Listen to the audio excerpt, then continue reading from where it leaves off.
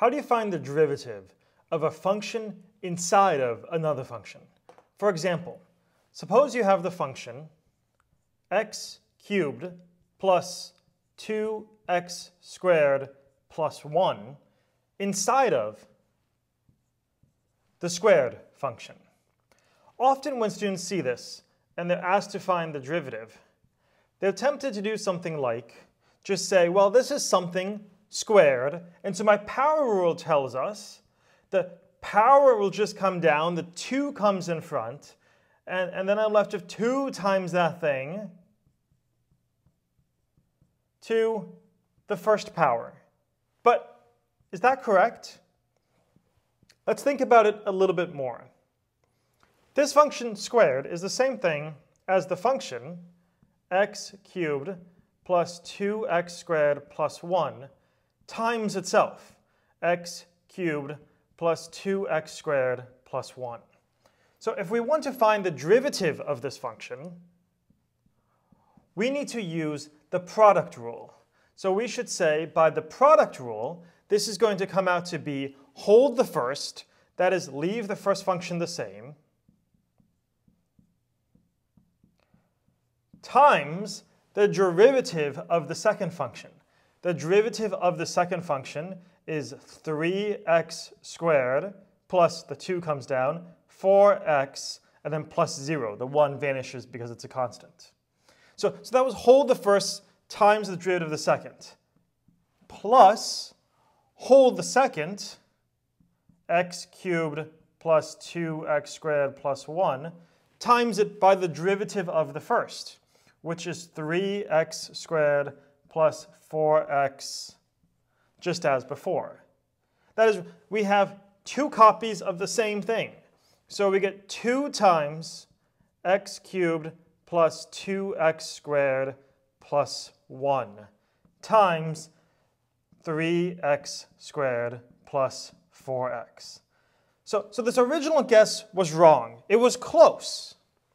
Originally, all we did was we took the derivative of the outside function. We took the derivative of the outside. But that's not quite enough, because in the final answer, although we have that piece right here, this derivative of the outside,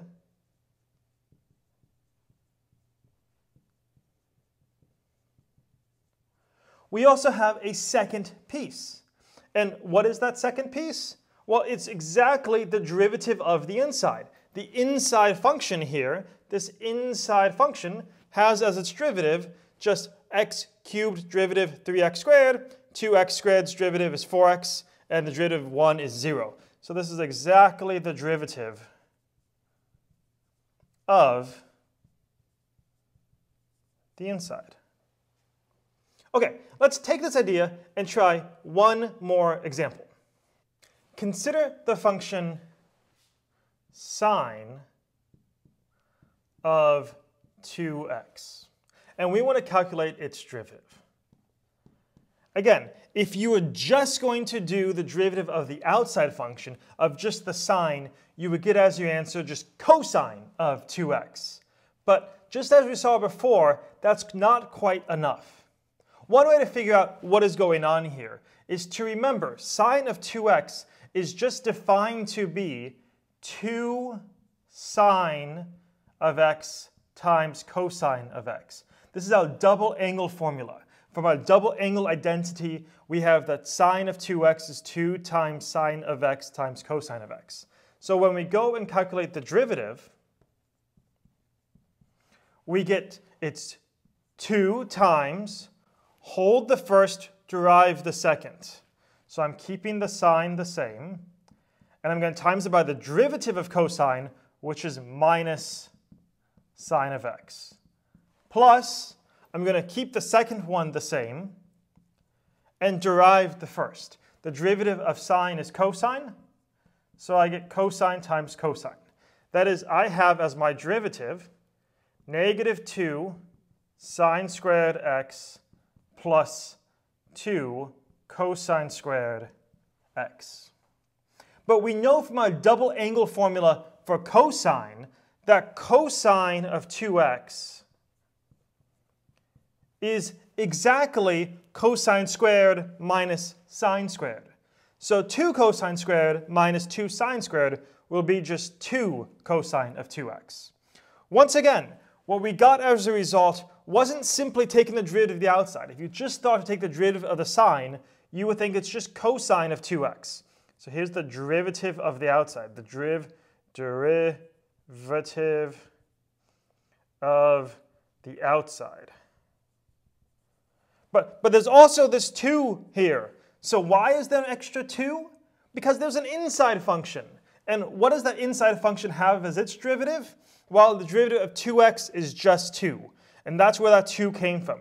That was the derivative of the inside. Derivative of the inside. We're beginning to see a pattern now.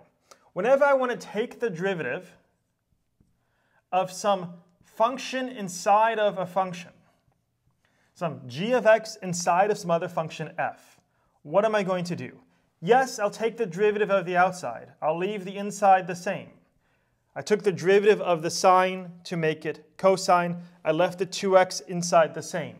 But then I need to multiply it by this extra piece. In this case, it was a 2 because that was the derivative of 2x. More generally, it's the derivative of whatever's inside. The derivative of whatever is inside. We call this the chain rule. And in the upcoming videos, we'll justify it a little bit further and give some more examples of how to use the chain rule to find the derivative of a function inside of another function. That is, how to find the derivative of a composition of two functions.